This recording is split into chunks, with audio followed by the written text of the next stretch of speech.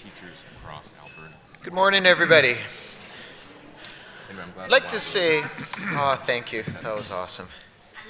It's you know what? Fort McMurray's just the best. No, they really are. Thanks, Nancy. You're awesome. I'd like to say, for yesterday, I apologize for not being here yesterday, but it was because I was at our DARE conference. We have so many things going on this weekend. And what I came to realize is over in Barnett House last night, we had a large number of dedicated Albertans that are dealing on other issues. And what's the best way to talk about the issues and share views and gain understanding from others is to actually get in the same room and sit down and talk. And that's what we were trying to pull together here today. And I'd like to thank our guests for coming today to share their views and really help inform us in terms of the direction that you believe we should be going and help make our opportunities for informed decisions more comfortable. When I look at it, I had a chance to talk to the minister and say that we've got this event coming up and we want to talk about education. Unfortunately, with the decline from the party to be here, it makes it very difficult to gain a better understanding of where they're coming from in terms of education and educational issues. But that said, I've always followed the moniker that says you don't dwell on who's not here as much as you dwell on who is here.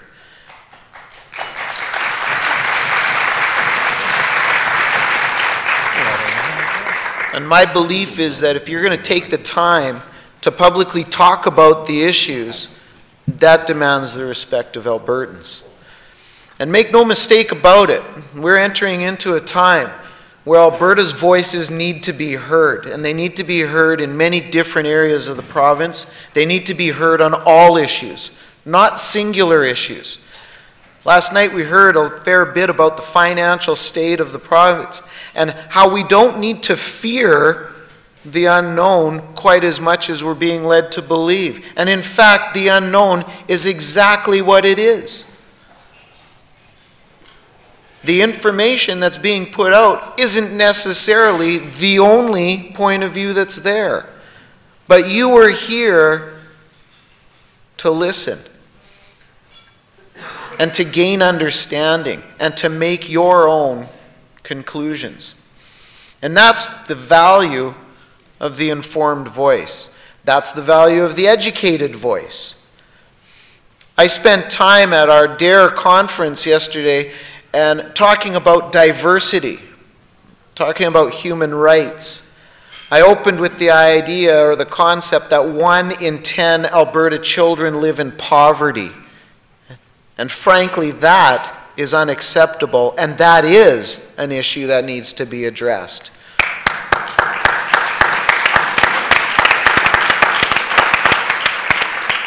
The education sector touches so many lives in different ways. It talks about the present. Many of us here represent the past. And as we move forward, every day we go into our classes, we get a glimpse of the future. We influence the future. And each day we go in and we see children where we need to instill hope in the future. Well, I'll suggest to you as we get started today that we need to instill hope in the adults in this province and try to encourage every Albertan to find their voice. This concept of a broken democratic system, I don't necessarily believe. I think we're dormant.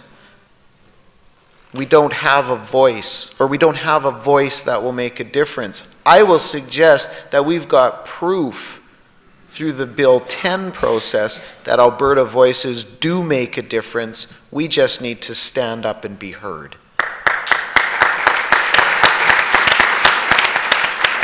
You represent the foundation of that.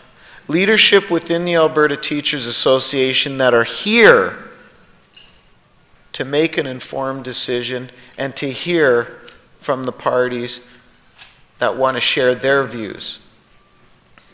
I'm going to encourage you to ask the hard questions, to listen to the answers and dissect them, and to share what you've heard with your colleagues as we take the messages forward. I'd like to congratulate you and thank you for taking up your valuable time for being here today. I'd like to thank you for using your valuable time and being here today.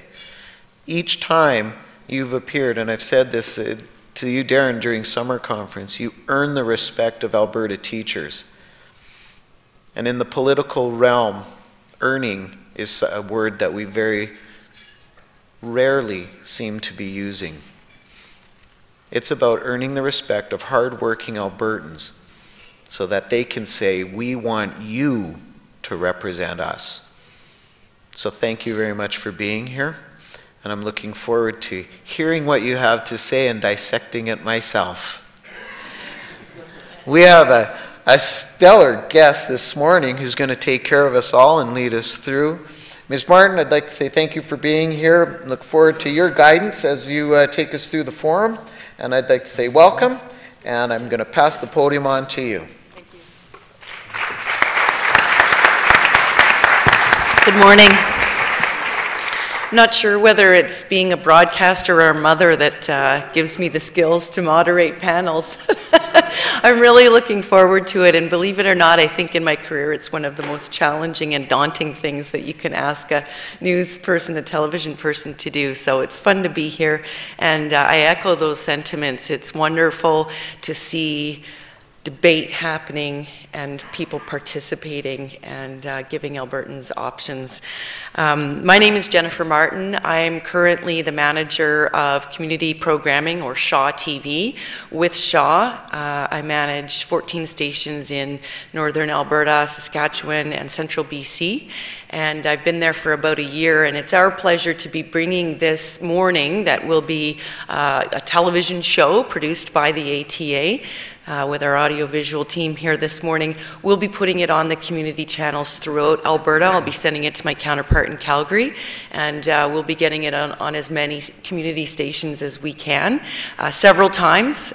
So we'll have you look to the dial. I'll let our friends at ATA know when it's airing so that they can maybe put that on the website, and you can spread the news far and wide that for people who couldn't be here this morning, they can watch on Shaw. And if you're with one of our competitors, maybe you just need to switch.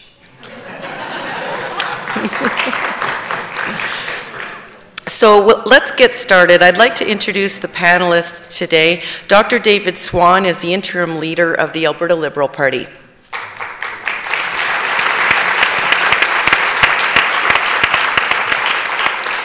Deron Bilous is the education critic and MLA for Edmonton, Beverly, Clairview with the Alberta New Democratic Party.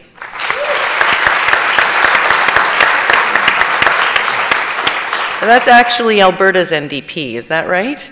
Pardon me? Is the branding actually Alberta's NDP? Yes. Because we don't want to be confused with the folks in Ottawa, is that it? For that, yes. Well, we're glad you're here. And Sharon Smith, the candidate for Leduc Beaumont, Wildrose Party.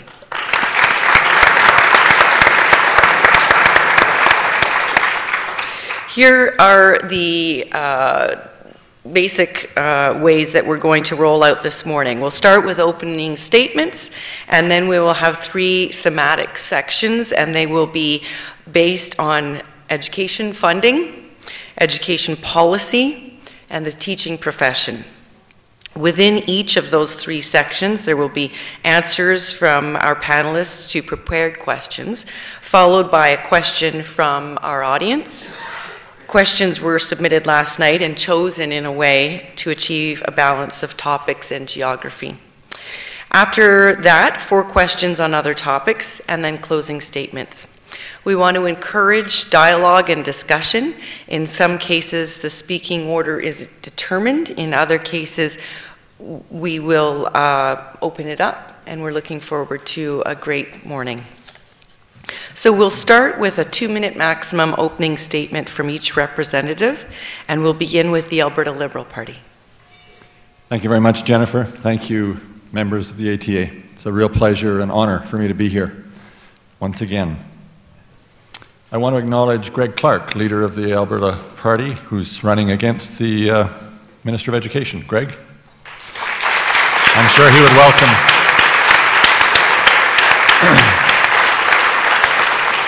I'm sure he would welcome your support in Calgary Elbow. I want to ask a question. What is it that the Progressive Conservatives don't understand about democracy? Once again, they're not here. That question needs to be asked to not only the representative, the education minister, but also to the premier. I am pleased to be here again. I'm a father, grandfather, 10 grandchildren now. I'm really blessed. And once again, the leader of the Alberta Liberals. Again, because I cannot abide the profound loss of direction, the loss of integrity, the loss of the priority for the public good that I see in this government.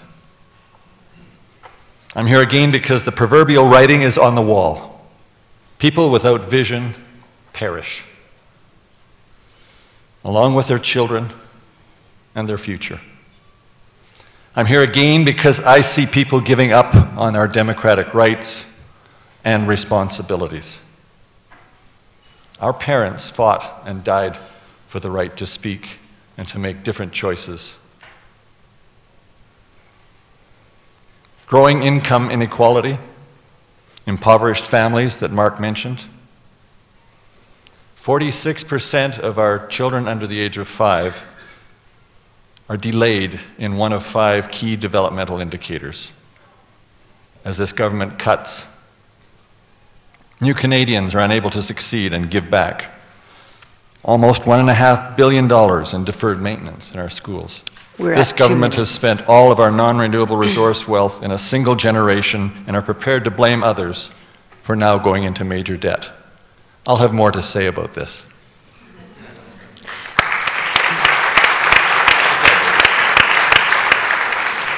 Deron Bilous, NDP. Well, thank you, Jennifer, and I'll thank Mark and all the folks at the ATA for having me here for another panel. It's my pleasure. And so I'd like to begin by bringing greetings on behalf of Rachel Notley, the leader of Alberta NDP, and to say proudly that not only am I a New Democrat MLA, I'm also a teacher and a card-carrying member of the ATA.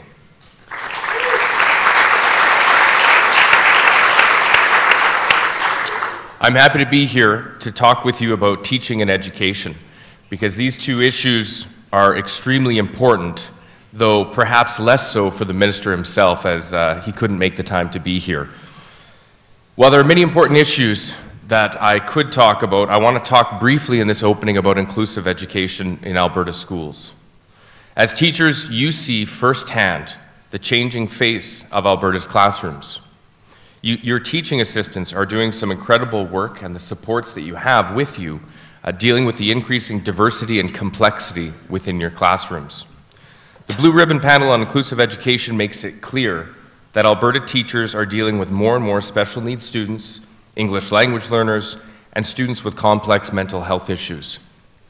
We need to make sure that teachers are getting enough support and training to deal with these difficult issues and to ensure that all students in our schools are successful. We also need to stand up for teachers and to reduce your workload. And we'll talk a little bit later about the legislated contract that was forced upon you, our position and that effect it's had. But we need to do this because I believe we have the best education system in the world, and it is not because of this PC government, it's because of you, our teachers. Thank you.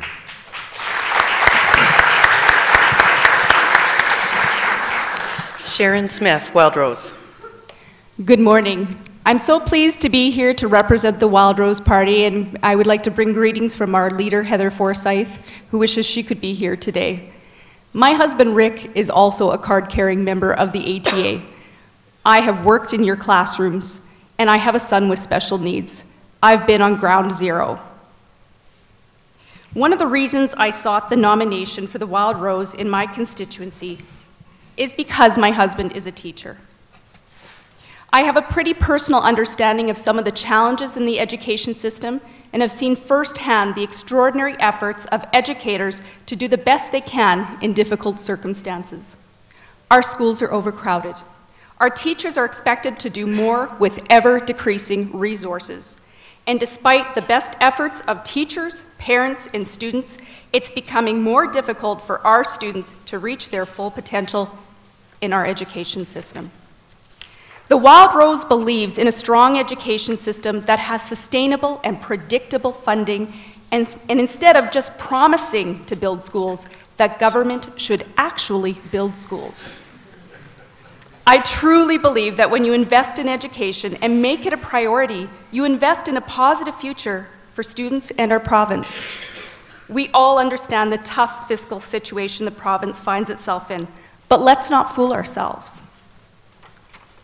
The reason we're in this tough spot is not because of the price of oil. When oil was selling for $120 a barrel, it was no different. We are in this spot because we have a government that cannot be trusted to keep their promises, and a government that cannot be trusted to put Albertans' best interests ahead of their own political interests. How many times have they promised new schools before an election and not delivered? How many times have they promised predictable funding before an election and not delivered it? I honestly believe that the first step to improving our education system is by electing MLAs who you can count on to keep their promises and a government you can trust. And that's time. Thank you.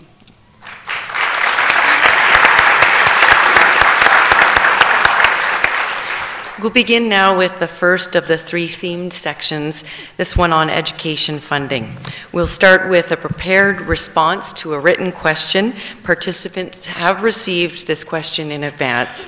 Each participant will have 1 minute to respond, and then we will open up the discussion to the whole group. The question is, by next year, the student population in Alberta will have grown by 90,000 students compared to 2008. Unstable and inadequate education funding has meant that the number of teaching positions have not kept up with this growth. Class sizes are growing to the highest levels that we have seen since 2002 in this province. And next year, we could be facing the loss of another 2,500 teaching positions. What will a government under your leadership do to ensure stable, predictable, and adequate funding for schools? We'll begin with the NDP. Excuse me. Excellent, thank you for the question. I think, first of all, what makes me really frustrated, and part of the reason I got into politics, was we see how much our province is growing. We know the birth rates in Alberta are among highest in the country. And we've known this for years, and yet the PCs have continued to drag their feet on investing in new schools. There was a period of time where, I can tell you when Mr. Lukaszak was education minister, there were no new schools built. And so we're trying to play catch up, but the point of it is that not only does our education system need stable, predictable funding, we need adequate classrooms for our students. I vehemently disagree with 45 kids in a kindergarten class, kids being bused all over the city because there's insufficient spaces. And then again, of course, attacking you and cutting down on teachers means larger class sizes and makes things like inclusive education even more difficult. And so education should be at the top of the list as far as a priority. It is an investment. It is not a cost. And this government has failed to adequately invest in education for decades. And that's time. Thank you. The Wildrose. There are a number of challenges when it comes to education funding. One of the most foundational principles of Wildrose is making sure that government spending is predictable and sustainable. This starts with how budgets are managed, how fast spending escalates, and when reductions are needed and where those reductions happen. Wildrose has consistently said that our education system should be a top priority for government spending. This means that the goal should be steady increases that follow inflation and population growth. The government has mismanaged finances in such a way that our frontline services have paid the price. Unpredictable funding is hard on everyone involved, and our children and their teachers pay the price for this yo-yo budgeting. Thank you. Alberta Liberal Party. Thank you. This government has spent all the non-renewable resource wealth generated in this province in the last 30 years. This is a travesty of governance. 6% only has been saved, and that is almost gone. And we're headed towards a $21 billion debt by 2017, if we continue on the growth plan, the infrastructure plan that we see. I asked Mr. Prentice and the Education Minister in the House last week how they could justify cutting public education again. Our children's potential, our province's future, while giving, last year, $11.6 billion more, $11.6 billion more than any other province to the corporate sector in this province. They responded that this tax advantage attracts jobs and corporations. I'm sorry, children, our future, are the priority. It's time to get serious about reforming our tax structure and ensuring that we have a stable, predictable funding for the essentials in our society. That's 1 minute. We'll open it up to 5 minutes of open discussion. You're so polite. I'll jump in because I know this is, David and I have talked about this, and this is where New Democrats and Liberals are similar as far as where do we get the funding from. I think most Albertans that I've talked to are quite upset that when Prentice talks about Albertans having to look in the mirror and puts the onus back on you and on us and hardworking families, he's refusing to ensure that corporations pay their fair share. And so in Alberta, we have a 10% corporate tax rate, the lowest in the country. What we are proposing is a 2% corporate tax increase to put us to 12%, which is still among the lowest in the country, still very competitive, but it would bring in at least $1 billion a year into the government coffers. Starting with that and moving to a fair taxation system so that we stop punishing middle class, working families, and we ensure that everyone in this province pays their fair share.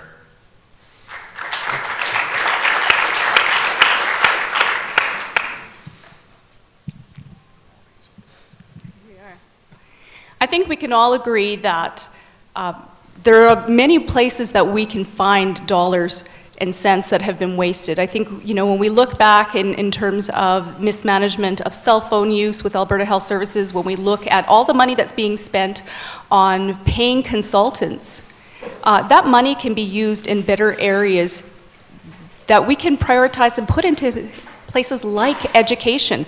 I don't think there's any institution that does a better job of managing its money than education.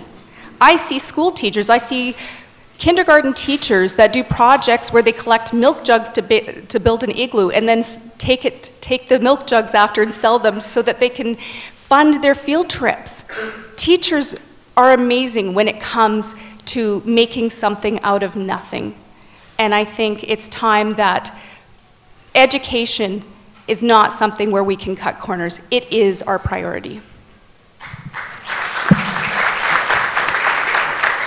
There may be indeed inefficiencies. We've pointed out a number of them, up to $700 or $800 million, including the healthcare system, which is the most expensive healthcare system in the country, and not delivering. There may indeed be funds related to public dollars going to private schools, which the Alberta Liberals have consistently said has to stop.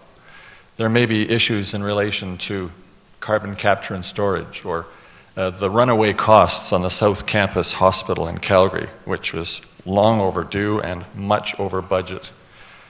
It doesn't add up to $11.6 billion more that we are giving back to corporations and the wealthy every year in this province, instead of investing it in the people and the infrastructure that we need in this province. I would say that the most profound failure of this government is its unwillingness or its inability to address this inequity in taxation. We are giving away the farm in this province.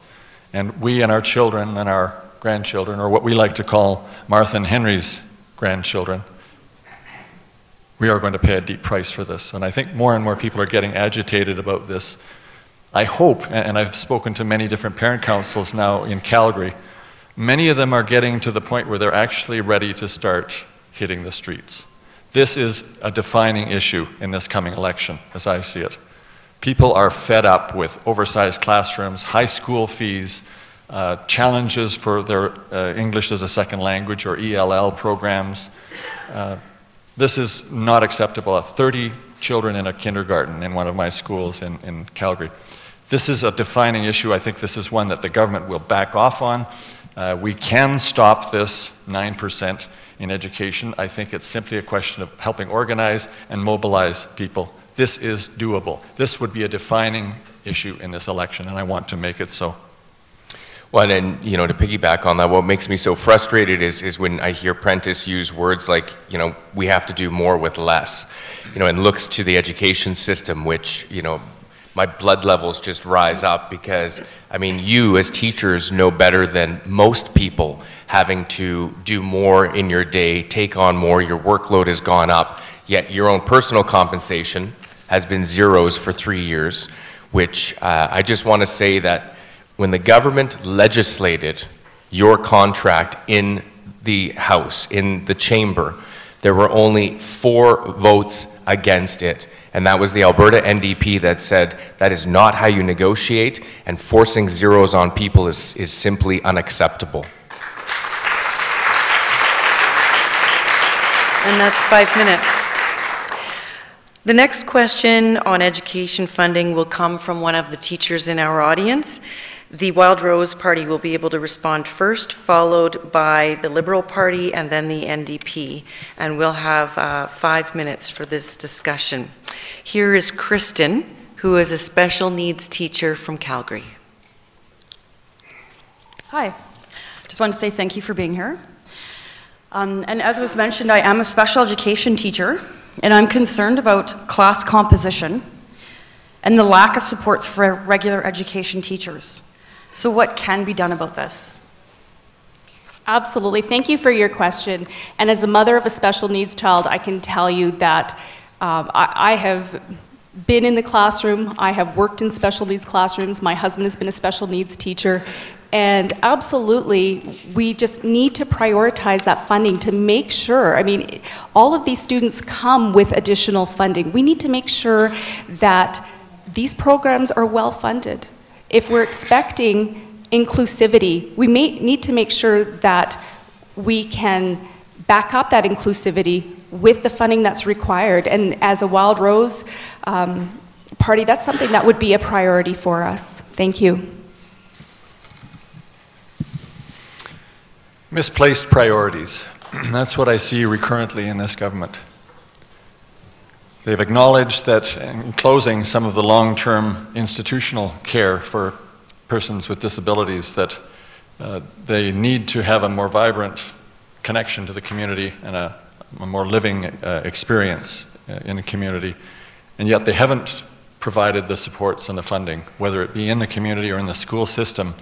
This government has failed to really put in place a plan and then fund the plan and then monitor the plan to see how it's working and then evaluate changes that can be made. It's a very basic sequence that you're used to doing in your classrooms every day, monitoring how children are doing on their education plan and evaluating in various dimensions and helping them to find the ways to succeed. This government has not looked at those basic dimensions of managing a program, managing a service, managing a province in a systematic way. They have lost their way. And this is part of what you'll hear recurrently, I think, at this table, is a recognition, and me after 11 years of watching and studying and learning about how this government makes decisions, they base their decisions on their priorities. And then they find the evidence to support their priorities. It's not evidence-based decision-making, it's decision-based evidence-making.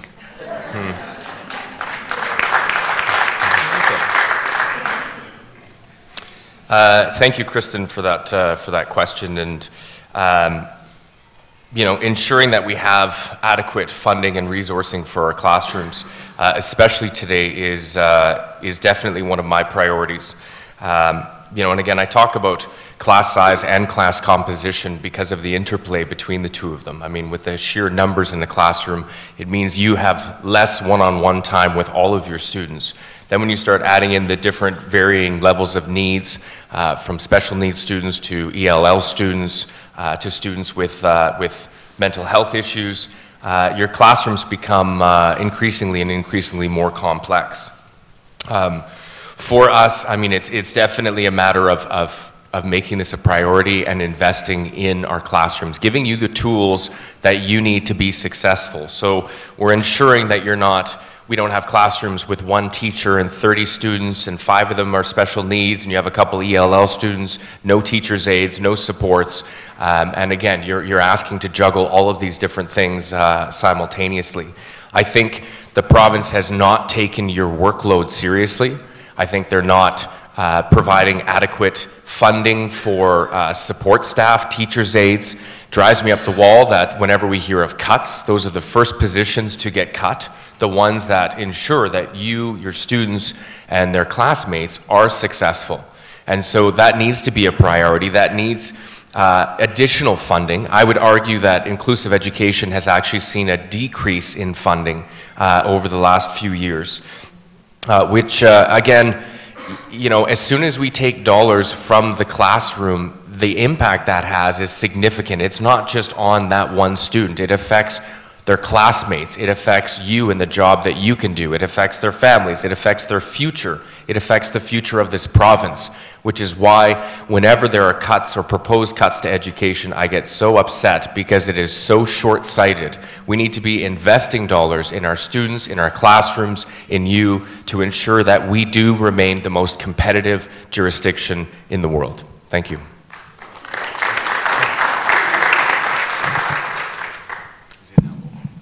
We have 15 seconds left. I guess one of the reasons we're here today as well is to hear from you, and hear from you how we can do better. Thank you. We'll now have responses to another prepared question, 1 minute each, followed by a 5-minute open dialogue. The next themed section is on education policy. Once again, we start with the prepared response. The question is, in recent years, the government has signaled a new direction for education in Alberta based on the work done through the Inspiring Education Initiative. That new direction has resulted in significant projects related to curriculum redesign, provincial testing, high school redesign, and other areas.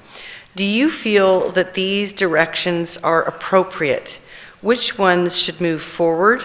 Which ones should be adjusted? We'll start with the NDP, followed by the Wildrose, and then the Liberals. Okay, I'm happy to start. Did I start on the last one as well? Sorry, bear with me. I have the PCs being pulled out as we go along. Ah, okay, fair enough. I'm happy to chat. Yeah. All right, so this is question number 2. This is the recap on the Inspiring Ed and curriculum design and provincial achievement tests and all that. Okay, well, I've been quite vocal over the last couple of years when it comes to curriculum redesign. You know, I think that we need to do that as an ongoing tool, which we do. My understanding of curricular redesign is it normally takes 4 to 5 years, and we do it 1 grade at a time. And so when the provincial government said, we are going to redesign K-12 in an overhaul all in a year and a half, I thought, oh Lord, that I can only imagine your panic, because I'm thinking, okay, as a teacher, you need to relearn the 5, 6 subjects that you teach and the different grades that you teach all simultaneously. I don't think that's a responsible way to go forward. Curriculum redesign needs to happen and should be ongoing. You definitely need to be at the table. But it needs to be done in a way that, that is a little more realistic so that there is time for it to roll out properly and efficiently, and not just dumping new curriculum on you in August to learn for September to try to plan your years around. Provincial testing, we've always advocated we should be using diagnostic exams to assess our students, which would then give you the information to help meet their needs and teach them throughout the school year, as opposed to a provincial achievement exam. I know that that's time. See, and I wanted to talk about SLAs, but I'll come back to that. For the record, Sharon did start last time. You just are doing a lot of talking. Which is what we're here for. So thank you. It is fair so far as I can tell. So the Wildrose. When it comes to curriculum redesign, we believe that it's the Alberta Teachers Association that should take the lead. You are the professionals.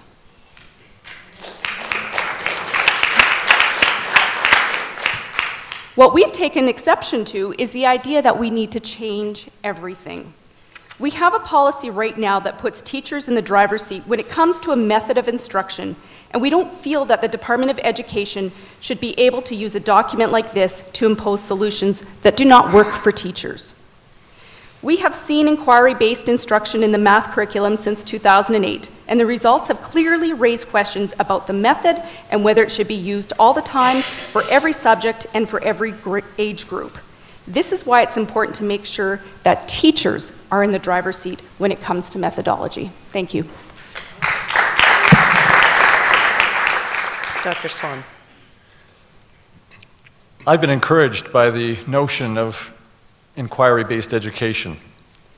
In fact, helping people to learn how to think, how to solve problems, seems superior to me, and it certainly was part of the medical curriculum to solve problems in an inquiry-based format, rather than learning what to think and what is important to know. In fact, I think that would be a great curriculum for the PC government to engage in. Groupthink and ideology trump everything in this government.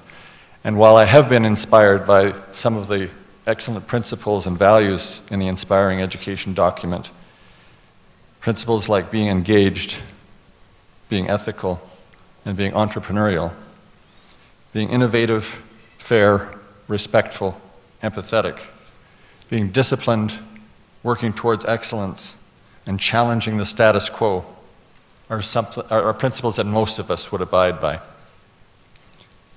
The problem is the process. When I was a physician practicing in the Philippines for a year and a half, we could always get the results we wanted to get children vaccinated. And the way the companies achieved that was they said to the families, you don't get your paycheck every month if your children aren't vaccinated. It's possible to achieve goals by forcing people to do things. It's not possible to get their respect, to achieve dignity and achieve fairness by imposing solutions on people. That's the fallacy of the approach this government continues to take. And that's time. 5 minutes now to continue. Okay, I'm totally going to jump in on this. Your example, Dr. Swann, again, makes me think of the bad faith bargaining that the PCs had when it came to your teaching contracts. And again, as opposed to negotiating with you, when it didn't go the way they wanted it to, they said, okay, well, we're just going to force it upon you. Which I think for a lot of teachers, you obviously lost a great deal of respect. And part of it is that my understanding, teachers agreed to take 3 zeros or 3 years in a row of zeros if teaching workload was going to be addressed. If the size of your classes, your marking, your planning, all of it was going to be on the table and talked about. And I've heard that that has not been addressed. And again, it's completely insulting to learn that Mr. Prentice is talking about even further cuts to education where you've already been working with a bare bones budget, so to speak. I just want to jump back to curriculum redesign real quick because you know, something that we flagged and we're very concerned about when the PCs first, or Alberta Ed first put out curriculum redesign was the fact that for the first time ever in our history, oil and gas companies were invited to sit at the table in curriculum redesign, which I have a very big issue with the fact that, you know, I mean, Suncor and Apple want to sit down and help you write curriculum. Where is that coming from? And what value? And I got into quite an exchange with the Minister of Education, Jeff Johnson, where I asked him, what value does Suncor bring to the kindergarten curriculum? And he couldn't answer it, so what's the word I'm looking for? Resorted. He responded, or he turned to personal attacks because he couldn't actually answer the question. And then someone else did answer the question. They said, yeah, we need these oil companies to teach them how to think critically. And I scratched my head and said, what? No, we don't. Our teachers are more than capable of teaching students what they need to know. But opening up corporations to having their hands in on what is being taught in school is very scary for me. Because again, it goes back to, what is the purpose of education? Are we there just to train good little workers from the time they're in kindergarten to grade 12, and we're just going to slot them in an occupation and then they go off and work? Or is the value of education to help them become a person, citizen engagement, to think critically, to have the tools and means to go on to whatever they want to do, not a prescriptive, we're going to set you up to be a factory worker starting from the age of 5. And last thing, because I'm sure my colleagues want to jump in on this, it talks about direction of inspiring ed, which I do think some of that document was good. I know and I will give respect to Mr. Hancock years ago when he was education minister, the work that he did on the inspiring ed document. Unfortunately, after the document, much of it wasn't necessarily implemented, and once again, we have a great document. But we've been advocates of optional full-day kindergarten to ensure that families get the right start. I'm a big advocate of early childhood development in education. Those first 5 years are absolutely crucial, and the government needs to step up as far as funding and looking at ways to ensure that kids start or have the best starts. Now I'll shut up. Thank you. Well, the early childhood education piece is close to my heart, having grandchildren and having watched as medical officer of health in southern Alberta as growing numbers of children were inadequately prepared and supported through the preschool years. This government spent $5.5 million doing the early childhood mapping in the last 5 years. And with the profound insights that we have today and the understanding that Alberta children are, if anything, slightly less advantaged than the rest of the country in terms of early childhood milestones, to now cut back the funding for this early childhood preparation for school is absolutely unacceptable.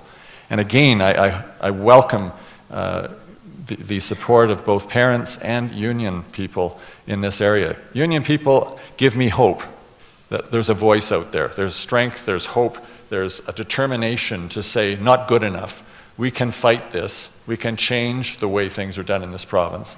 And I absolutely support unions in this province to continue to do that collective work of holding governments accountable, as we do in the legislature, speaking out, challenging, even going to the streets on issues like education. It is so profoundly important to all of us in our future that this is a hill to die on, as far as I'm concerned. Jennifer's being kind to me to let me jump in after the boys. But it's the microphone situation. I feel for you, so go ahead. At any rate, I guess I feel very strongly as well about early education piece. And one of the things that I feel strongly about is when we look at our program unit funding, that sometimes carries our students for those first 3 years, and then they get to the first grade and it falls off. And we see significant challenges for that first grade teacher when it comes to that funding falls off, and all of a sudden we don't have occupational therapists in the classroom, we don't have speech therapists back in like we did during that program unit funding time. So that's something that I would advocate for very strongly. Thank you. The next question on education policy will come from one of the teachers in the audience. We'll have 10 minutes to discuss this. The Liberal Party will respond first, followed by the NDP and then the Wildrose. This is Dennis. Dennis, are you here? Dennis is an administrator from Beaumont. Good morning.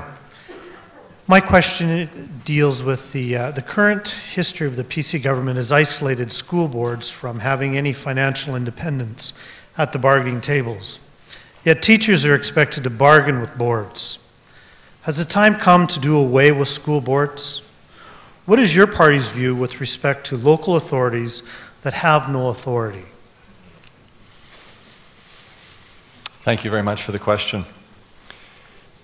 This touches on the whole question of what we mean about democracy. How do we delegate authority, and with authority, responsibility?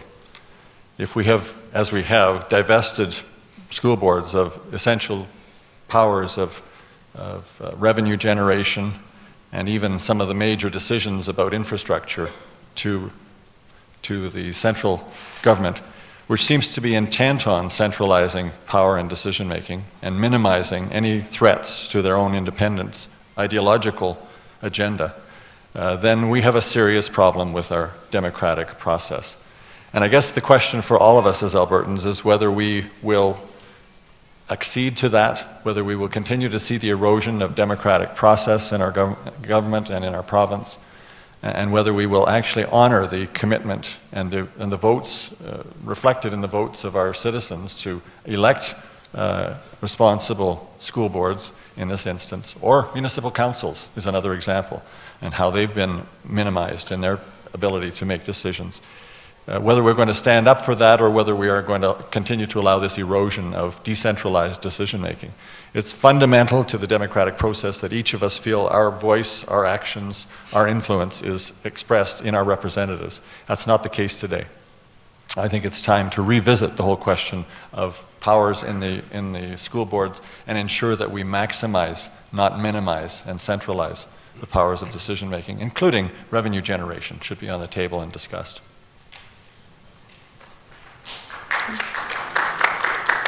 That's a great question, and one which I would love to, maybe after this morning, to get some of your input and feedback on that.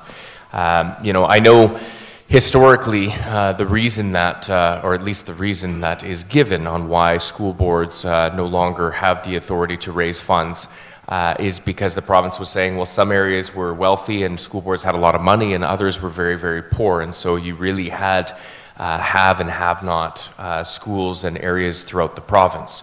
And I do think that there's a role for the provincial government to play to ensure that we don't have, bare bones schools versus, the Taj Mahal of schools. But at the same time, I know from speaking to school boards, again, they're quite frustrated that, and they are given a limited pot of money and being forced to have to make decisions where they don't control the purse strings. They have no ability to generate dollars if there's a shortage. And so you get school boards then, some of them looking at levying school fees, which essentially is a tax on families to have to pay more in order for the school to get more. And for me and for the New Democrats, we're definitely advocates of local autonomy, local decision making. It needs to happen at the grassroots because nobody knows better than the communities that they live in and that they serve. I'd love to see more cooperation between school boards in the cities, municipalities working with school boards and obviously teachers when we're planning neighborhoods to have the foresight to be building a school as it's being developed. So putting developers on the hook, whether it's through a levy or some form to ensure that at least the beginnings of a school is started. Because you look around on the outskirts of the cities, and you've got barren fields where the PC said, yeah, school's under construction, which we had a heyday with this week, as far as if they consider construction taking a hammer and putting a sign in the ground, because apparently they do. But what's frustrating is families that live in these communities are promised a school, and they're moving there under the guise of one day and one day soon, and for some of them it's been years and years. It's quite aggravating, I mean, for them and obviously for you as well, because you're dealing with the extra 15 students in your room that really should be in another school, another class. And I'm probably over time by now. You're good. Thank you. Well, there's clearly been an erosion of the authority, and this is something that the Wildrose would like to hear more about from you. The Wildrose is very supportive of decentralization, not only in education, but in healthcare. And that's because we believe that the local authorities know the area, they know the issues, And they're the ones that are able to make the best decisions. So, you know, in that respect, I think we certainly support decentralization and putting I guess we feel that the PCs have really let down school boards in some ways by not supporting them enough with funding and being able to place it back, and you know, when the funds run out, they run out. So it leaves school boards without options sometimes in terms of what they can do. So we are really about wanting to have more frank discussion with school boards and finding out where their needs are and where we can help them, I guess. Thank you. We'll move on to the next question. This one is a themed section, the beginning of our themed section on the teaching profession. Each participant, again, 1 minute to respond, then open it up to the group for 5. The question is, and pardon me, we'll start with the Wildrose and then go to the Liberals and NDP. The question is, last May, then Education Minister Jeff Johnson's Task Force for Teaching Excellence released its final report with recommendations on reforms to the teaching profession.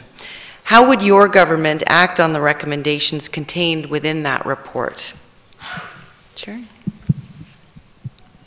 The Task Force for Teaching Excellence has some good recommendations, as well as some that we think need some more work in consultation. I understand that the ATA had some concerns about the process and ensuring that everyone is at the table, and the Wildrose is fully committed to listening to you as the experts. There were some recommendations that are certainly helpful, and we think those should go forward. The task force talked about longer and more in-depth teaching practicums so that participants can discern their suitability for teaching and have a better context for in-class learning as they are doing, and we believe that this is a great idea. Another recommendation that the Wildrose supports is the idea of a province-wide mentorship framework to give teachers the support they need during the first 3 to 5 years of their careers. This means more support teachers and more help so that new teachers stay in the field. I know one of the questions that the ATA often fields in the first month of the school year is, how do I get out of my contract? That's time. Thank you. Liberals.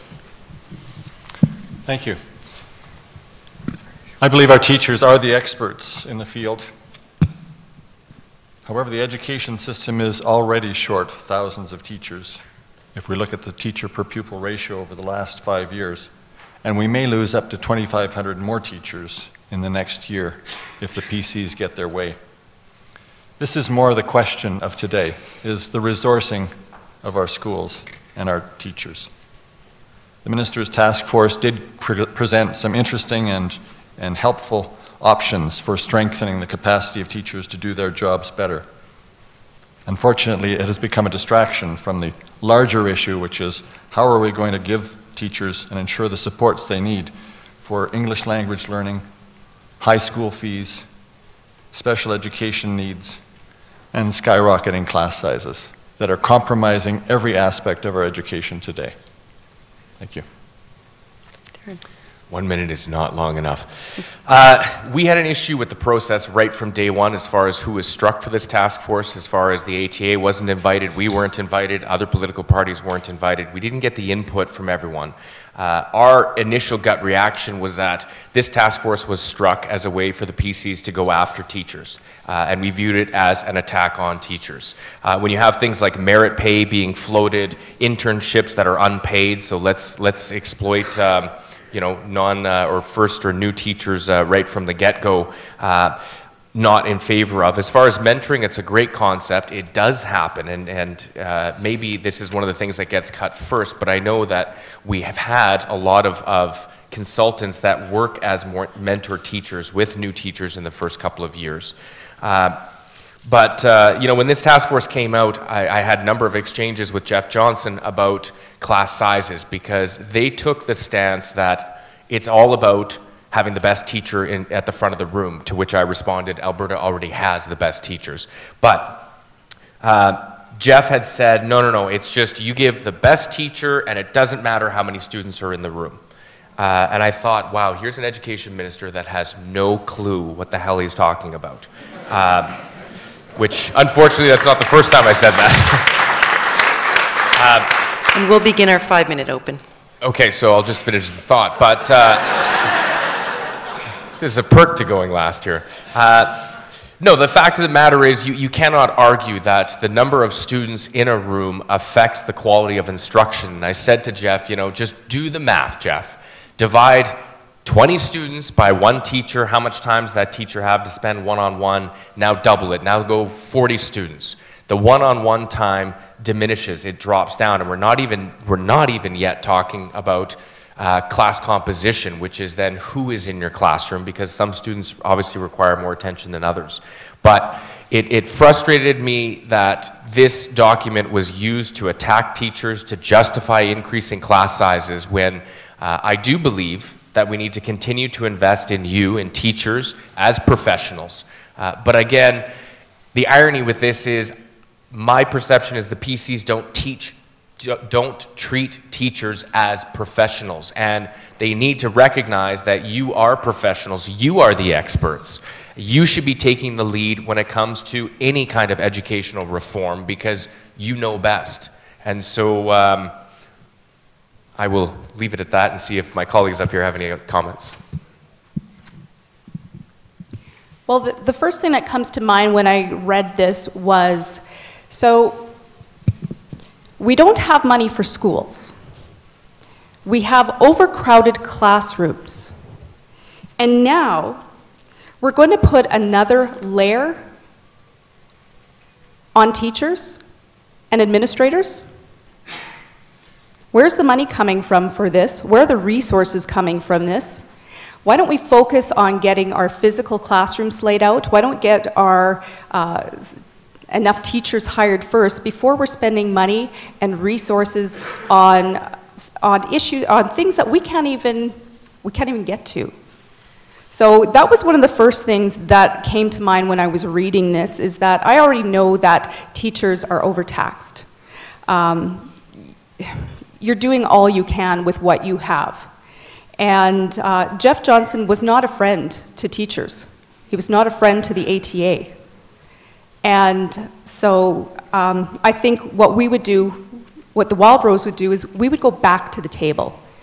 We would go back to the table and we would consult with you, the professional educator, and find out what reforms will work, what are realistic in the classroom. And my Wildrose colleagues and I, we support the ATA as is. Separating union from association is not something that we support. Separating principals from the ATA is also something that we do not support. So in regards to that is our stand. A recurring theme I think you'll hear from all of us is, and I know that you've experienced it, is the terms consultation used by this government, whether it's with local municipalities, whether it's with First Nations, whether it's with the medical profession, or whether it's with teachers. The word consultation is used to mean informing and getting consent. This government doesn't really understand the meaning of authentic consultation, inclusive discussion, open to change. It has a fixed agenda when it goes into meetings, and that was reflected in this report, where all of these recommendations, although some of them very interesting and important to discuss and debate and need to be clarified, it's very clear to me that there's an agenda going in, and until this government recognizes that the process stinks, in most cases of what it does in terms of consulting with groups and the public and the democratic process, it undermines trust. It doesn't build trust. It undermines the ability of people to feel they can make a difference and have some influence and are authentically heard by their representatives. What's happened in this province, I'm afraid, is that the people have become afraid of the government instead of the government being afraid of the people. And that's time. Thank you. That's the beginning of the end of democracy, when people fear their government. We have to start being more strident and speak out on the issues that we care about. The next question on the teaching profession will be read from the floor. Once again, we will have 5 minutes open. And the question, we'll begin with the Liberals responding to the question, followed by the NDP and the Wildrose. Here is Isabelle, who is a grade 6 teacher from Edmonton. Bonjour, c'est un plaisir d'être ici ce matin. My question is, how would your political party ensure that teachers' workload is truly looked at and improved? Merci. Thank you, Isabel. Was that teacher workload? How would I ensure that teacher workload was looked at and addressed? That's a pretty fundamental question of any leadership team, to look at what the expectations of the job are, what the resources to achieve success are, and how we're matching the demands with the results. Again, I go back to an earlier comment about putting in place goals, the plan, monitoring the plan, and evaluating the plan, and changing as needed. It's very clear from everything I've heard from teachers and from parents, not to mention some students, that the classroom has become way too burdened in terms of demands, social, health issues, financial issues coming into play, family issues, community issues, many complex issues quite apart from the didactic and content issues that you have to try to communicate and transmit in the classroom. We need to have a specific commitment to addressing this, not in general, but in very specific ways, because every school is different as the composition varies between greatly. I'm seeing just the dramatic changes in Calgary, where New Canadians are over 50% of some of the classrooms that I'm aware of. So that's a very good question, and I don't see any plan at present to address this. How can a government make plans to cut education when they have no idea what the burden is already on classrooms, and how the burden on teachers is affecting their health, their ability to do their jobs? And as I can relate in the healthcare system, we have one of the largest sick leave rates among our health workers of any occupation in Canada. We're not taking care of the people who are providing the frontline services in this province. We have to address this if we're going to achieve the quality and consistency in education that I think we all deserve and we all want for our future. Deron. Merci beaucoup pour votre question, Isabelle. I think, workload is broken down in a few different ways. I mean, obviously, class size affects workload. The more students you have, the more marking you're doing, the more IPPs you're doing, the more time that you're investing in planning, preparing, marking. And so that contributes to it. Again, looking at the composition of our classes also affects workload. So when we've moved toward more inclusivity with our classrooms, which I'm an advocate of as long as the resources follow and teachers and schools are supported. I've got a couple very vocal constituents of mine who are parents or mothers of children with severe special needs. They've said to me time and time again, our classrooms cannot be dumping grounds. We can't just dump kids that we don't know what else to do with, or there isn't the resources to adequately support them, so hey, let's just drop them into Miss Smith's class and she can deal with them.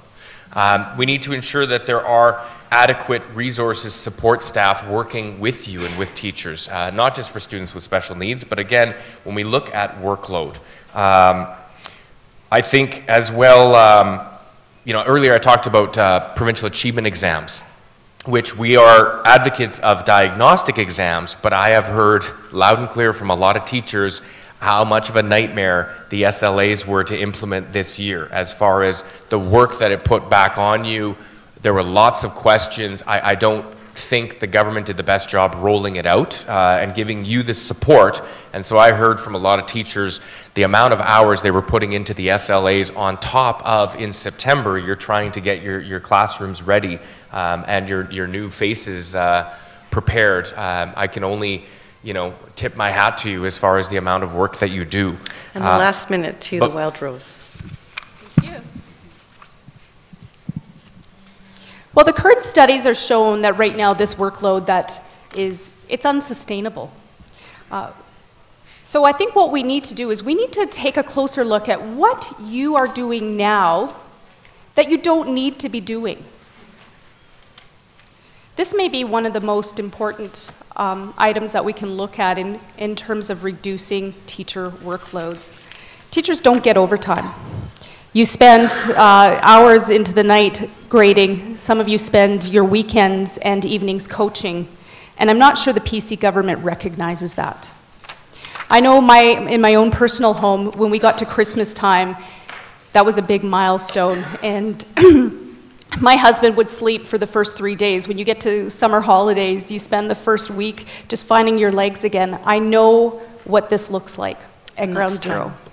So I think what we need to address this is, again, be in consultation with you, and we hope that's something you'll be able to trust us for. Thank you. We'll move into our next section now, which is discussion on a variety of other topics. These will be related to education or even more general in nature. Each question will be read from the floor. Kevin is our first up, if you'd like to make your way to the microphone. One party has been designated to open the response, and after that it will be open for anyone to discuss, so feel free to jump in. The first question will begin with the NDP, and Kevin is a teacher in the junior high, LA, and social studies area from Calgary. Hello. What is your party's plan to build a sustainable economy and use the wealth created by Albertans to fund social programs such as education in a way that's commensurate with the needs and the growth of Alberta's population? Thanks, Kevin. That's a great question. A sustainable economy is one that isn't reliant on the price of oil to determine whether grandma gets a hip or we get a new classroom. I think it's ridiculous and ironic that the government just the other day realized that, oh my God, we need to get off the oil royalty roller coaster. And all of us are sitting around scratching our heads saying, yes, we were saying that for decades. So, you know, first of all, to have stable, predictable income, increase corporate taxes by 2%. To make sure that everyone in Alberta is paying their fair share. Move to a progressive income tax system where, again, you're not punishing middle-class families and middle-income earners. We're talking about making adjustments on households that are, you know, $120,000, $130,000 and more, and have the small increments going up, but ensuring that the wealthiest Albertans are still paying their fair share and not getting a free ride.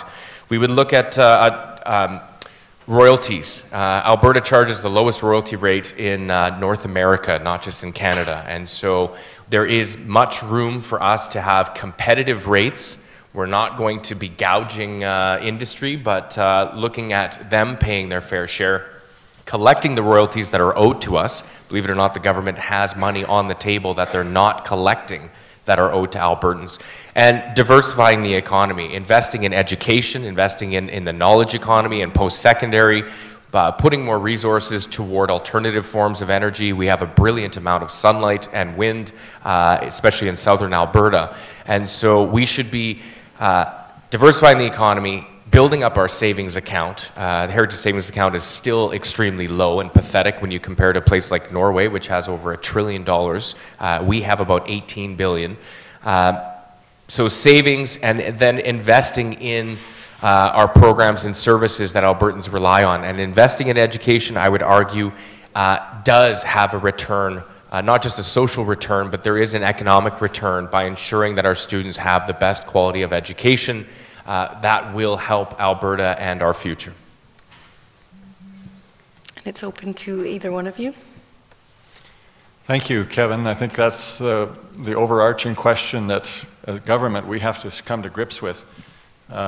Sustainability to me means living in a fashion that doesn't compromise future generations.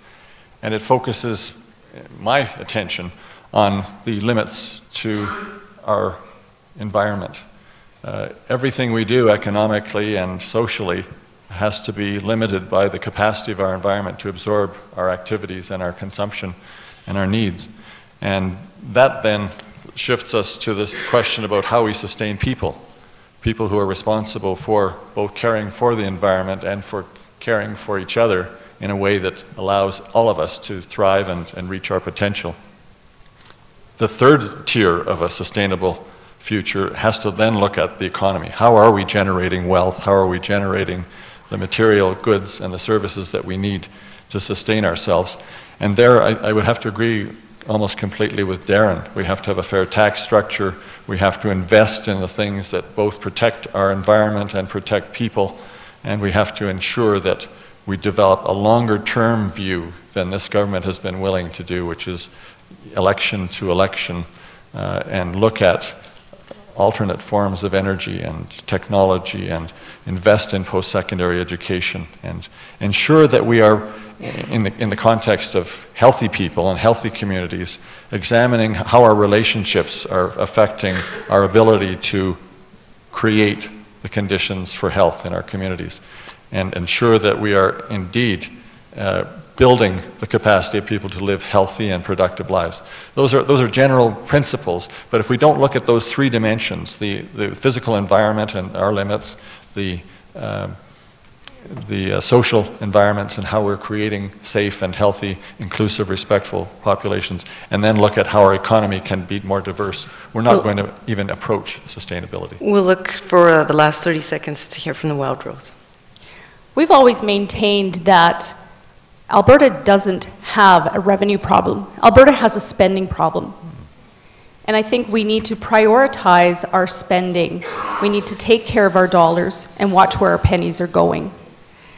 One example, $1 billion goes towards carbon capture. That's 75 new schools. We need to prioritize our spending, align our revenues. That's how we could look at a more sustainable future. Thank you. The next question comes from Ken, who teaches grades 1 through 8.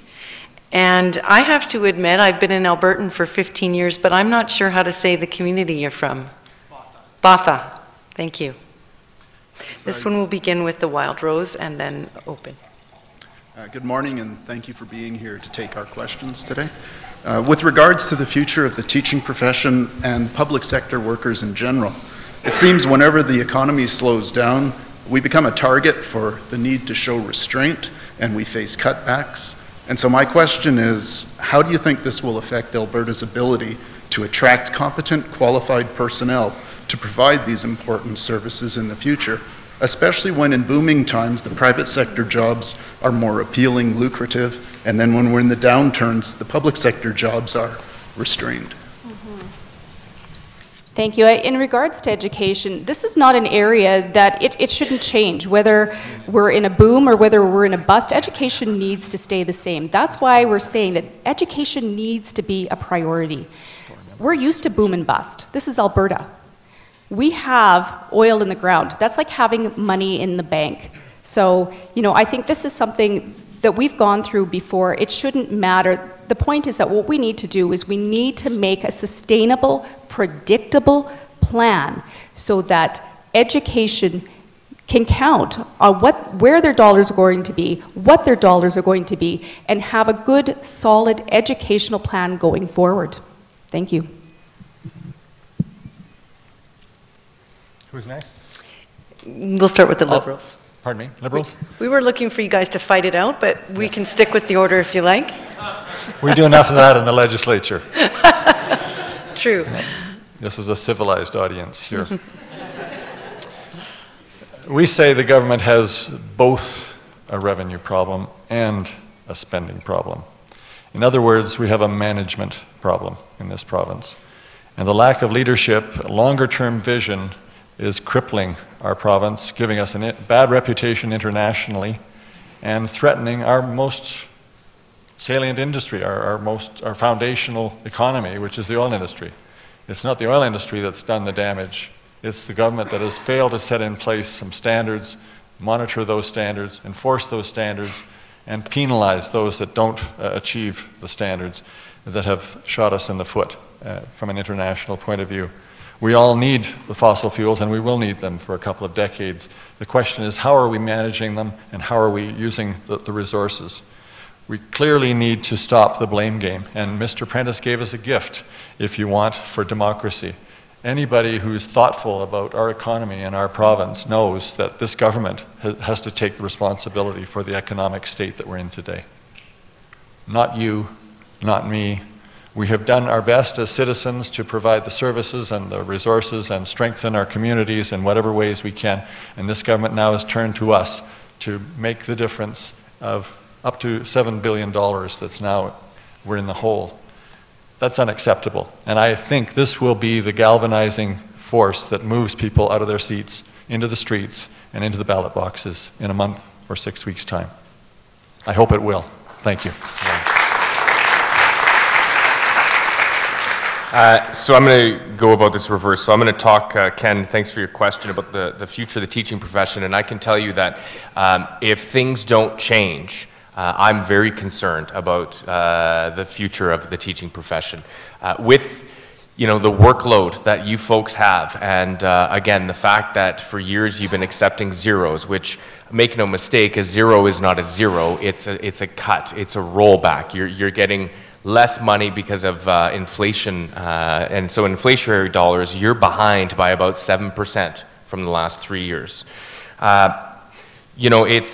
So I look at the statistic, and I think I was talking to Mark about it, in the first 5 years, the number of teachers who either don't go into a classroom to teach or leave the teaching profession is like 30%. That's scary as hell, because we need you in our classrooms. But clearly, our current system is not working, and again, it's leading to teacher burnout. Or those of you who just want to leave the profession because you go, you know what, my heart is here, but I'm tired of going home in tears every day because I can't provide the assistance and the time for each of my students, and they need it, and they deserve it. And so it makes me angry as hell that the PCs turn their guns always first to teachers and public sector workers. And in the last year, they had 4 different attacks on our public sector, Bills 9 and 10 and 45 and 46. And I can tell you that there were 2 parties in the legislature that vehemently fought against all 4 of those bills. And that obviously was us and the Liberals. And I apologize to my Wildrose colleague, but Bill 9, when they went after private sector pensions, you guys were just great with it. So, I mean, my issue was, no, we can't be attacking pensions, period. This is a retirement security. This is what you've worked for. This is part of your remuneration. And so, the public service is the folks that help make this province go round and round. And one of my concerns, and I'll make this quick, is if we attack the public service and we reduce either their pension or their benefits or their wages, we will have fewer and fewer people wanting to go into the public sector, because they're going to say, what's the point? I'm going to go to the private sector because the public sector is not competitive at all. And so if we want the best and brightest, then we need to ensure that we're funding it and funding it adequately. Thank you. Thank you. The next question comes from Sam, who is a classroom supports teacher as well. in Fort McMurray. And we'll begin with the Liberals this time. Hi, my question is, can you explain why your party is ready to govern? Why? Why? Liberals. Why? That is the most profound question in politics. I can tell you why I'm running and why the Liberals stand for inclusive, respectful, visionary governance. It's our province. I love this province. I have, as I indicated, 10 grandchildren. I was thinking of retiring this year, but when I saw that I would be the only opposition member of any stripe left in Calgary, I said, I can't do this. I can't walk away. No opposition.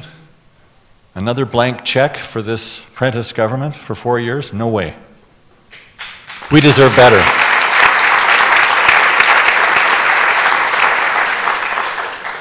This is about our future, and this is a critical time, and I hope every one of you will take seriously your democratic responsibility and engage with others and mobilize others in your community. This is a turning point in Alberta's history. We're already the longest government in history here. They're entrenched, they're out of touch. They're not connecting with people and listening. If there's anything that keeps me going, it's a real passion to see change, and at the very least, to see a strong opposition. This government cannot go without accountability and opposition in the next 4 years, and with your help, we'll do that. Thank you very much. Deron, the NDP. Thank you. I'll give you 2 words of why we're ready to govern. Rachel Notley. I can tell you that she's currently the only elected permanent leader out of 3 or all the opposition parties. Rachel was elected last fall, and I can tell you that the energy that she brings to the table, she's proven herself as a tireless advocate. She is incredibly intelligent and articulate. And we are, the Alberta NDP are the party on the move, and I know that we often don't put a lot of stock into polls, but I can tell you for the last year consecutively, we've been polling in first place in Edmonton, which is significant. Now, I want to say to my friend David Swann here, you won't be the only opposition member in Calgary after this election. That's true. We have another 8 Liberals ready to All right, you mean New Democrats. We will and plan to break into the scene, not only in Calgary, also in Lethbridge and in other centers as well. But honestly, folks, I am very excited about what I'm hearing on the doorstep, the number of people that are moving to the NDP, people that are buying memberships. And I can tell you that I've been canvassing around the province with some of our candidates. And the number of people, and this is what gives me hope, the number of people who have said, I used to always vote PC, or I've only supported the PCs, I'm done with them. I'm done with the PCs, and I am looking for an alternative. And our last minute's the Wildrose. It's quite exciting. Well, the Wildrose were the party that took down Ed Stelmach, they took down Alison Redford, and we have been the most effective opposition party that Alberta has ever seen. We've faced some setbacks recently.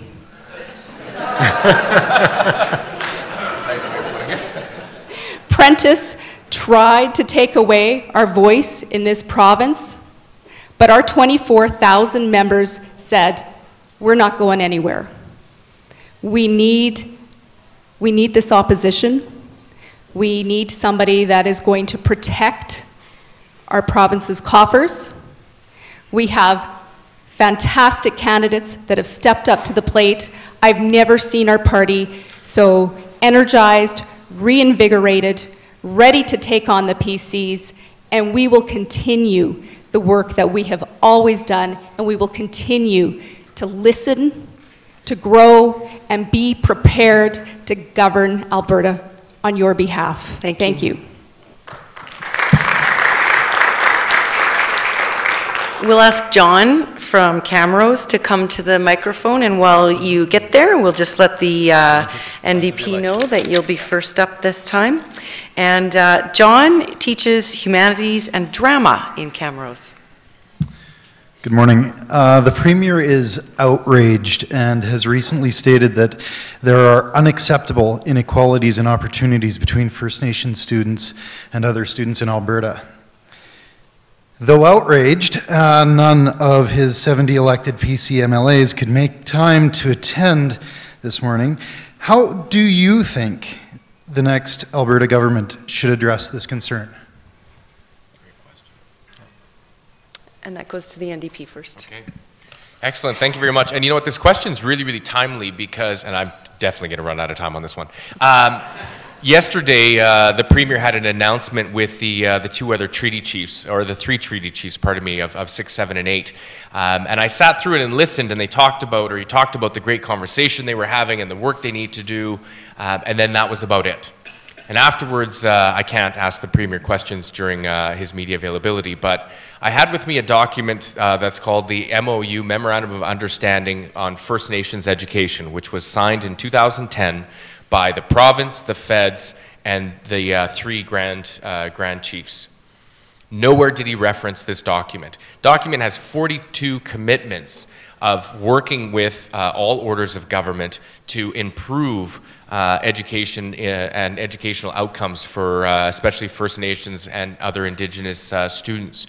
For everything from high school completion rate to attendance, looking at addressing things like poverty, our social determinants of health, all the barriers that, that students face, looking at addressing curriculum and ensuring that, that we are, which I know we are, and we've made big progress as far as bringing the Indigenous perspective into our curriculum, but teaching students about treaties. I mean, a treaty affects every single person in this province, teaching them about residential schools, the impact that they've had and continue to have on Indigenous peoples. And so, you know, for the Premier to say he's outraged, but yet they've done nothing about it. This Memorandum of Understanding was signed 5 years ago. It's a 10-year memorandum. We're at the halfway point, and they have no tangibles to show the progress that they're making. To me, it's frustrating that, again, it's electioneering, it's talking about issues, it's making promises right before an election, hoping to get reelected, as opposed to actually addressing the issues that are facing especially First Nation students in our province, and ensuring that the funding is there and the supports are there, and not playing the blame game with the feds when they go back to their reserve to say, yep, it's no longer our jurisdiction because now they're federal, and vice versa, where our federal schools actually students receive less dollars than their provincial counterparts, which is absurd. And the province refuses to do anything about it, blaming the feds, where they need to show some leadership. Like in Manitoba, the provincial government pays the differential, because at the end of the day, it's about ensuring that our students have the best access to education. It's not about saying, no, I'm not paying because it's your responsibility. And with, thank you, more than half our time gone, we'll let the Wildrose jump in. We are tired about hearing of the Premier's outrage when they've not done anything in this term or in the entire time that they've governed this province. We believe that it's time that we work closely with our federal counterparts and work with our First Nations to help develop strategies that will help increase their attendance, their graduation rates, their post-secondary completion. And I think those answers lie in working with our First Nations communities. I believe that our education system has been failing our First Nations students. I believe that we need to teach them through cultural practices. And I think that's something that the Wildrose really wants to work more closely with the First Nations and with educators in ensuring that we can deliver a first-class education to our First Nation students. Thank you. The Liberals. The First Nations in Alberta have been a marginalized and disadvantaged community that we're all paying a price for. And not only are they paying a huge price in terms of their own health and development and success and wounds, but obviously we all share in that. And like the issue of poverty as it's reflected in mainstream society, we pay now or we pay later. If we don't lift up everyone to their optimal level of functioning and their ability to contribute, their ability to be all that they can be, then we all end up paying a huge price for that. And I think we've lost that ethic in Alberta, that we're all in this together and that we deserve equality of treatment, equality of opportunity, equality of respect. Racism is still alive and well in this province. We know that, and it's part of what you have to deal with, I'm sure, in the classroom. Some of the changes that have been made are progressive around bullying and the gay-straight alliances. I want to acknowledge my colleague Laurie Blakeman in that respect. But racism and bullying related to First Nations continue, and it's a very complex and it requires a comprehensive approach, and it means that it has to be a priority. It has not been a priority. We're going to see many more announcements in the next few weeks about what the government plans to do. I guess the question really is, can you trust them to deliver on some of these fundamental commitments to our humanity, to our environment, and to a longer-term economic framework that will allow us to deliver on those things. Thank you. Do we have time for one more? Closing comments now, thank you, and we'll start with the Wildrose.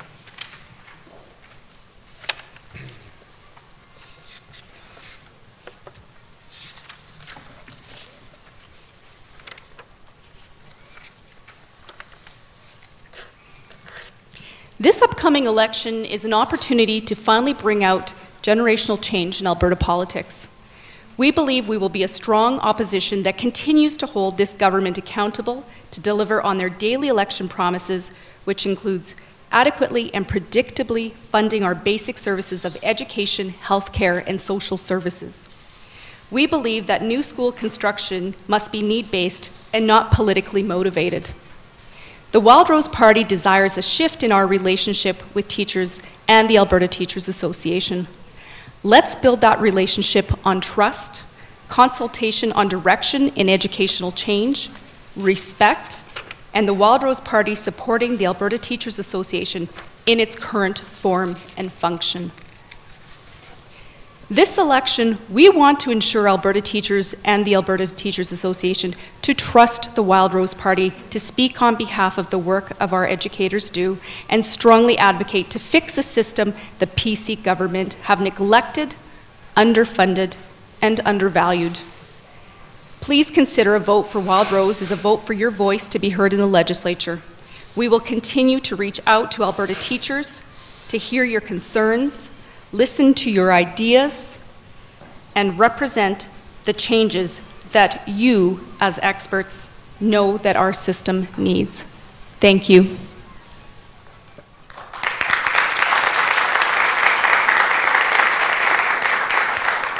David Swann. Thank you. It's been a real pleasure to be here and to learn from you about the real issues of frontline classroom work and administration in our schools. Surely, if children are not the priority in our province, then we are not doing our job as government. This clearly has to be top of the list in terms of voting influence, is who is going to protect and preserve the well-being of our children, both preschool and school and post-secondary. Why we are cutting these very foundations of our own success and our own well-being is beyond me. I am angry, and I'm staying with this political process because I think it's so critical that we have some leadership that challenges the PC status quo, an ideology that says what's good for business is good for everybody. I'm sorry, what's good for people is good for business and good for a sustainable planet. We stand for a stable, predictable funding base based on a fair taxation system, fair royalties, a return on our natural resource investment, and a long-term view of protecting those natural resources. We don't see any of that ability in the current government, and it's fundamentally important, I think, that all of you get engaged in the political process. If you've disengaged, obviously if you're part of the union, you are already engaged, but somehow we have to fire up the troops out there, families and communities, to believe that change is possible, because even Alberta can change. Thank you. Thank you.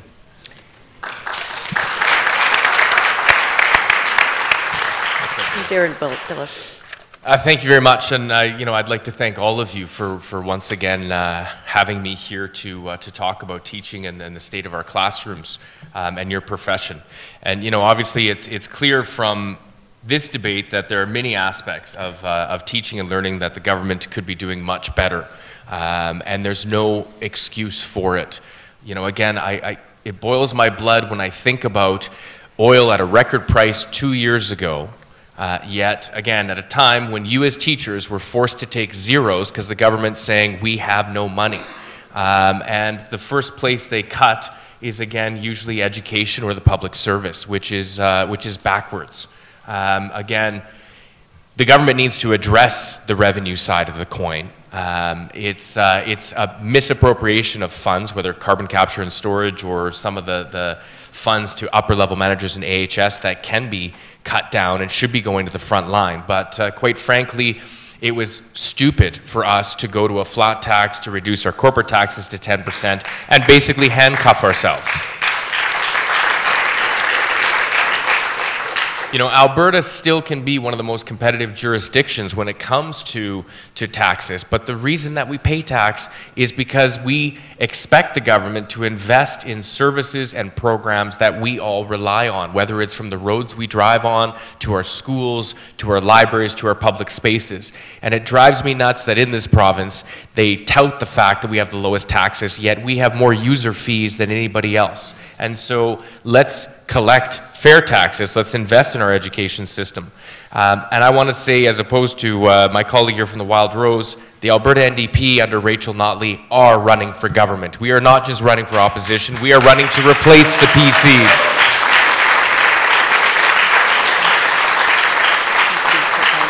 And so on behalf of my colleagues and Rachel Notley, I would like to thank you for your hard work. It needs to be acknowledged that, again, you are the reason our education system works. But we can do much better, and under an NDP government, you would have stable, predictable, adequate funding for your inclusive classrooms, for all of your classrooms, and we would move forward in such an incredible way that honestly, that's what drew me out of the classroom. And I can tell you that I miss it every day. But Albertans deserve better, and we can do better. Thank you.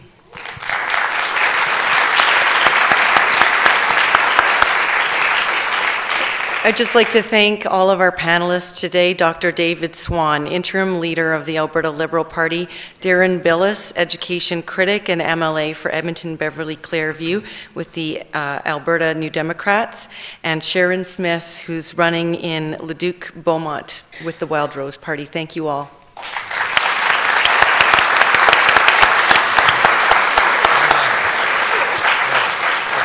And also thank you, everyone, for being here today and being such an attentive and interested audience. Obviously, there's a lot at stake. Thank you very much for having me. It's been a real pleasure. I've learned a lot about each of our three panelists and their parties as well, and it's been interesting to hear this discussion and be part of it. And thank you to Jonathan Techmeyer at the ATA for inviting me. We will endeavor to get our broadcast times on our various Shaw TV community channels of this presentation.